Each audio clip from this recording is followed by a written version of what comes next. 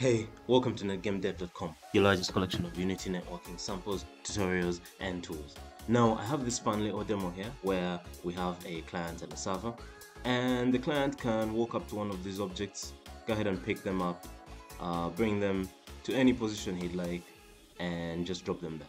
This is done using RPCs, and this gives us a nice little chance to figure out exactly how RPCs work and how we can create them. Let's take a look. So all of that functionality is being conducted in just one class, this pickable object class. Now, to have an RPC inside a class, you need to make sure that the class is a network behavior. Ordinary mono behaviors cannot have RPCs. Now let's go ahead and take a look at how you would create a server RPC such as the one we have here. Now, this code here is not of much importance to us initially, so I'll go ahead and remove it for now. And the important thing about RPCs is having this attribute at the top here that says ServerRPC. Then the name of the RPC as well needs to end in ServerRPC like this one here. And then inside this parameters section, you can have pretty much any parameter that you'd like. In here, I've just put the ulong for the client ID. Now, if we bring back this functionality here, you can see the typical functionality that's normally called in ServerRPCs.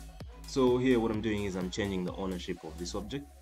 And then here I'm just allowing us to be able to commit to the transform of this object, which is what allows us to move objects around. Keep in mind here at the top where I have the ServerRPC attribute, I am specifying that there is no requirement for the one calling this ServerRPC to have ownership of the object, because by default to call a ServerRPC on an object, you do need to have ownership as a client over that object. And then to call the ServerRPC is as simple as just calling it and passing in the different parameters that the ServerRPC requires. As for parameters, you can pass in any parameter that's normally accepted as a network variable parameter, and you can also create new parameter types using a similar method to the one we used in our network variables video. I'll leave that linked at the top. And that's pretty much it. If you call this functionality on any client, it will not be called in the client, it will simply be sent over to the server, and then the server can call it. Now let's take a look at the client RPC. So creating a client RPC follows a very similar pattern. We need the client RPC attribute at the top here, and then we can name our function, but it has to end with the client RPC text like here. Again, we can pass in any network parameters that are usually accepted as network variables, and they'll be able to go through.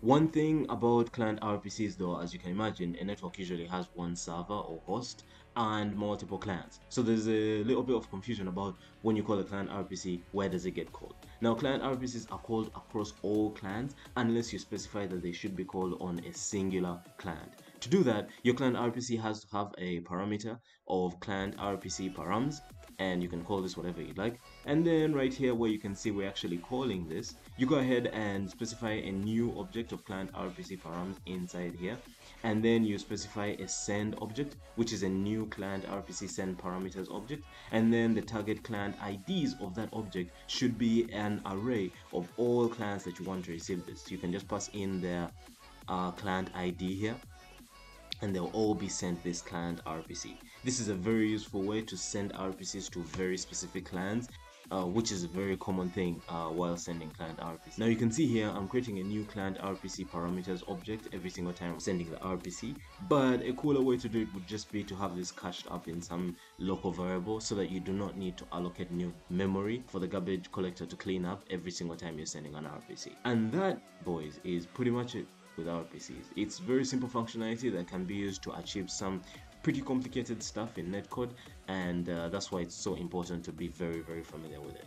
Now, if you like this video, be sure to scroll down to the description and click the very first link in there to go ahead and join my Discord. Make sure to hit the like button and subscribe as well while you're at it, and I will catch you in the next video. Peace out.